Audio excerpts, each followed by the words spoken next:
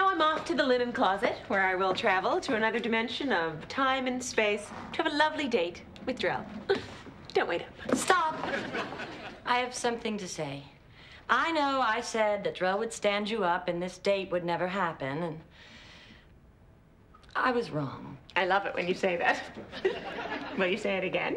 No. Look, just have fun on your date. After all you've been through with Drell, you deserve a good time. Thanks. Bye. Gotta go. I don't want to keep Drell waiting. Although it is kind of a funny image.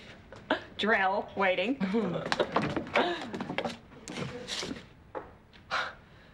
I just had the best idea.